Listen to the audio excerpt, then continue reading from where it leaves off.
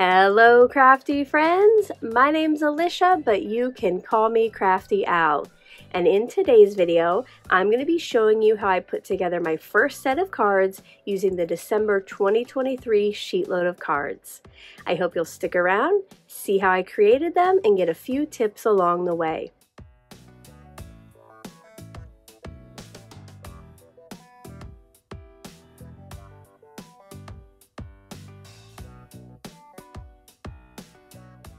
Thank you so much for stopping by today. If this is your first time to my channel, I hope that by the end of this video, you'll be inspired to click on that subscribe button below and ring the bell for notifications. If you're already a subscriber and regular viewer, welcome back. I'm so glad that you're here again. Yesterday, I shared with you a look at the brand new SheetLoad of Cards December 2023. This is a special edition in a couple of ways. We will be using 6x6 pattern paper, and there won't be any pattern paper scraps left over. Using those 4 pieces of pattern paper and some cardstock, of course, for matting and card bases, you are going to yield 8 cards if you follow the sketch, supply list, and cutting guides. Now, if you haven't yet downloaded the new SheetLoad of Cards and you would like to do that, make sure to check out yesterday's debut video where I give you all of those instructions. I have it linked in the description box below, and it will also be linked as an end card at the end of this video. And also don't forget today that my team of collaborators will be joining me in sharing their newest sets for the month. To see what the team has created for my Instagram team members, I have a link in the description box below that will pop up their shares there. For my YouTube team members, there's a couple things you can try. There is a hashtag in the title. Try that. If it pops up the videos it should, awesome, you're all ready to go. But sometimes it doesn't. So shortly after all of the videos go live, I will get everyone's added to the playlist that is linked in the description box. And guess what? That playlist is also linked at the end of this video to make it super easy for you. I do also have everybody's links, YouTube team and Instagram team, in the description box if you want to go check them out individually. You might want to also see their other videos and posts, and make sure, as always, to leave them some love. And one thing I do want to point out, if you're a channel member, today you're going to see me use a special SVG for the sentiment piece. Now, if you're not a channel member or you do not have an electronic cutter, I will be showing you how to use these with a circle die and your paper trimmer. So don't worry, you're all set too. As I get into the process, I will make sure to tell you about the products and tools I'm using, but as always, if I ever leave you with any questions, feel free to leave those in that comment section below, and I'll get back to you just as soon as I can. Let's get crafty! Before we get to that, I did want to stop by with a special channel member shout out. I would like to say welcome and thank you to my newest paper trimmer level member, Karen Day. I hope that you enjoy the perks of channel membership. Thanks as well to all of my members. Your monthly support keeps me creating here on YouTube and SheetLoad of Cards free for all. If you would like to find out more about the perks of channel membership, I do have a link in the description box below. This month's printable calls for 4 pieces of 6x6 pattern paper. On my printable, I do show 2 pairs of the same patterns, but today, and like you'll be able to do, I'm actually going to use 2 different pairs, but I thought the colors in them each went well together. From a Lumberjack Christmas, I chose this cute little Santa and then the plaid to go with it. And over on a Gingebread Christmas, I chose the little candy gingerbread houses, and then another background paper with different candies on it. Each of the 4 papers will get cut as shown on the printable, and like I mentioned, this is a no scraps edition. I'm going to start with the first pattern paper, and if yours does have a direction, you'll want to keep that in mind. I'm going to rotate it 90 degrees and cut that 1-inch strip off the bottom first thing. Once that's done, the piece gets rotated and cut to 5 inches tall. Now if your paper is exactly 6 by 6, you wouldn't have this second cut, but mine did have the little hang tag from the manufacturer on it. Then that small strip at the bottom gets cut in half to 3 inches, and from that larger chunk at top, we're going to cut 2 strips that were 1 inch wide, 2 strips that are 2 inches wide, and make sure, because this does use the entire piece of paper, that you don't do what I call generous cuts. Cut it right at that dimension, if not a hair under, just so all of your pieces are uniform. I cut the second piece and the remaining pieces in the exact same way, and here's a look at all of those. And now I'm going to move on to cardstock. Up first is CS1, which will be the mats for all of the pattern papers we just cut. You need 2 full sheets and a scrap. Now you don't quite need as big a scrap as I have, but it is the only one I had in this color, which is Jalapeno from Tailored Expressions. For this, you're going to cut each piece into the dimensions given on the printable, and we're actually going to start with that strip that's shown on the right that is 1 1/4 inches wide, just because if we cut the height first, then that strip at the right would not be able to be cut into the pieces that we need. Once I have that strip cut, I rotated the remaining piece of cardstock and cut it into 2 pieces that were 5 1/4 inches tall. Now from each of these, we're going to cut 2 pieces that are 1 1/4 inches wide and 2 pieces that are 2 1/4 inches wide. This is a good time for me to point out that you don't need to be remembering any of these dimensions or writing them down. You can get the free printable, and I tell you how in yesterday's video.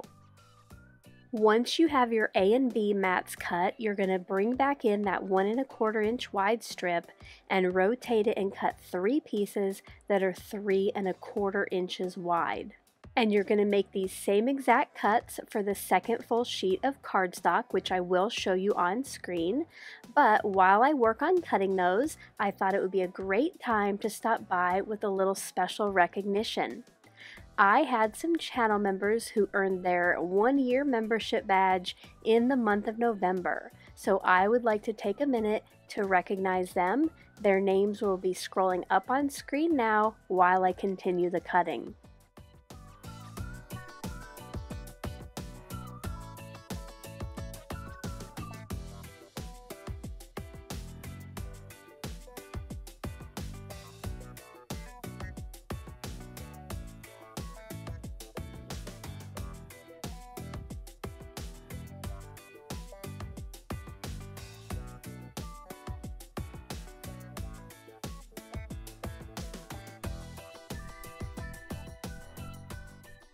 You might have noticed after cutting both of the large pieces of cardstock that we only have 6 of the CS2C pieces.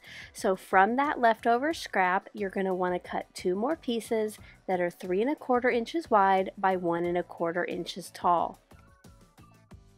Now let's talk about card bases. Some of you might already know how to do this, but in case you're newer, to get these 8 card bases, you're going to take 4 full sheets of cardstock that are 8.5 by 11 and cut them in half to be folded in half to yield that 8 total.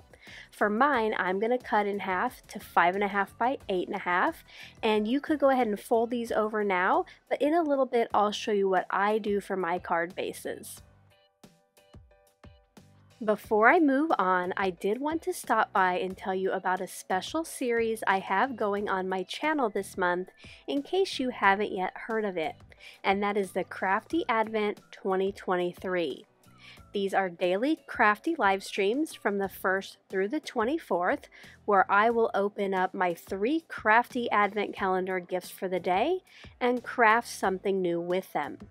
If you haven't yet seen the kickoff video where I kind of tell you more about the event and about an extra special giveaway, make sure to check out the description box below and I will have that linked.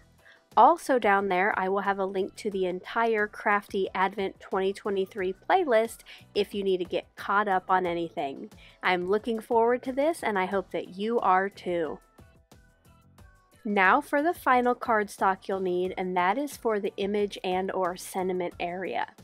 This calls for one piece of white cardstock, and it's 2.5-inch circles that you cut about 3/4 of an inch off the bottom. Now, if you are a channel member, I have a special SVG that I will have up on the community tab later today, and it is already on the monthly blogs. Here in front is what it looks like when you cut it out. I just put, I think, 9 on this piece of cardstock just so I have an extra in case I needed it later. But don't worry, if you're not a channel member or you don't have access to an electronic cutter, I'm going to show you how to make these on your own. I grabbed some nesting circles, and I grabbed 2 that were right around the 2.5 inches called for. You could always make sure that yours will fit with your sentiment, but I just chose these 2 to show you the difference. I took those off screen and die cut them just on some white cardstock, and now I'm going to bring in my trimmer, and on that larger one I went ahead and cut off. And on the smaller one, since it's smaller, I cut just a little bit less than that off the bottom. Again, adjust this piece for your needs. Now, another thing you can do, if you don't have circle dies, you could definitely cut yourself rectangles. You could use a different shape die, or you could just leave this off altogether and maybe go with a piece of ephemera. Use SheetLoad as a jumping off point to make these cards your own.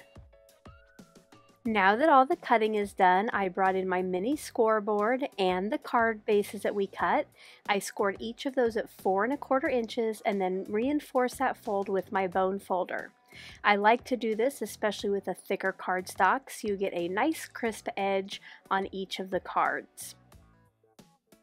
For this next step, I brought in the pattern paper pieces and their CS2 mats, and these are just super simple. You put together the pattern paper with its coordinating mat, and there should be an even border all around all of the edges.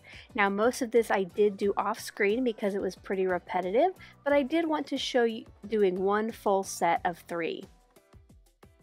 Here's a look at all of those pieces matted, and now it's time to get these put onto card bases. Per the sketch, the 2 pieces in the background are the same pattern, and that small piece in the front is a coordinating pattern. Now, this does show you 2 different pattern papers, but you could definitely use 3 pattern papers, and it would increase how many cards you yielded, but you would also need to adjust the amount of cardstock just a little bit. I went ahead and I kind of made card kits, so I got the 2 background pieces with the coordinating front piece together and just offset those off to the right so they'd be easy to grab to put the cards together.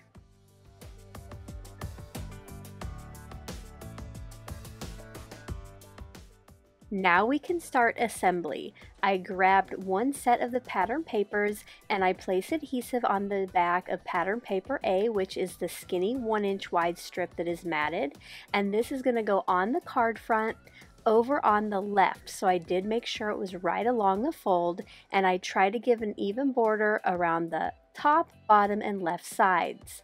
Then I'm going to grab that other pattern paper piece B, and do the same thing, but this time it goes to the right with an even border on those outside edges. You will notice the space between the 2 is a little bit wider, and then I'm going to add adhesive to the back of the smaller or the final pattern paper, and this is a point where you can definitely make this card your own. If you want to move that up or down on the card, that is up to you. I did try to stick where it was on the sketch, and here's a look at that first one put together. As I work on assembling a couple more, I wanted to give you some alternative ideas for this. What you could do for the background, you could have the wider piece on the left close to the fold, and you can also rotate this. Just make sure you cut your pattern papers accordingly. Here's a look at all of the card fronts finished. The cards need just one more thing, and that is a focal point. For mine, I will be using a sentiment, and for that I got out Honeybee Stamps Bitty Buzzwords Holiday Stamp Set. I also brought in my Mini Misty, the partial circles we cut before, and for my inks I'm using Tailored Expressions, Jalapeno, and Cherry Pop. I want to set these up so that I can do stamping as quickly as possible. So I will be having the holiday portion of the sentiment over on the right and stamping that in Cherry Pop. And then once I have that set up, I'm going to put it in the left-hand corner and set up the rest of my sentiment, which says, "Wishing you a happy and joyful." Now this one did fit right on there. It's like this sentiment was made for it. So I got that set up to stamp in green. And now that I have both sides set up, it's going to be super easy then to stamp the remaining sentiments.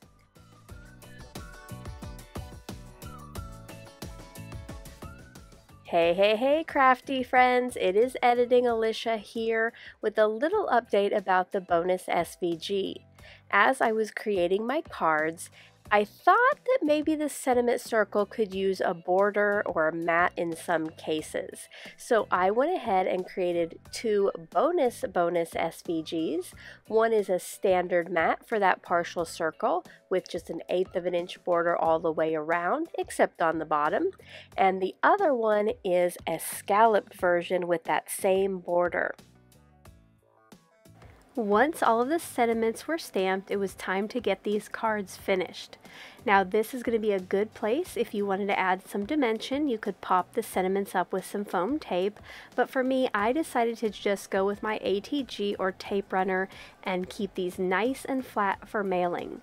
I added adhesive to the back of each partial circle and then just centered that right along the top of my pattern paper C piece. Again, you can adjust this if you would like. I finished adding these to all of the card fronts, and here are some close-up looks at the finished cards.